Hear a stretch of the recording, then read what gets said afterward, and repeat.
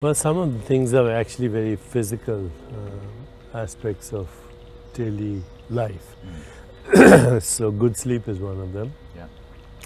And that means 8 hours of sleep without taking any medication or alcohol, enjoying the full benefits of both deep sleep and dream state, which are actually spiritual states, which take you back to non-local consciousness.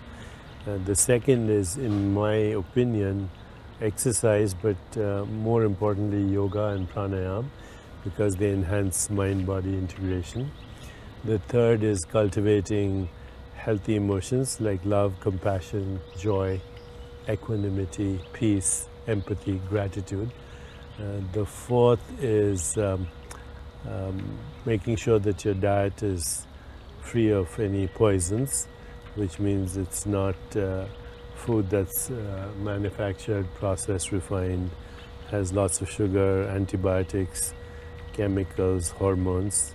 In other words, manufactured food of any kind, in my opinion, also genetically modified, because it interferes with the ecology of our microbiome, which is 2.2 million genes in our body which are of microbial origin.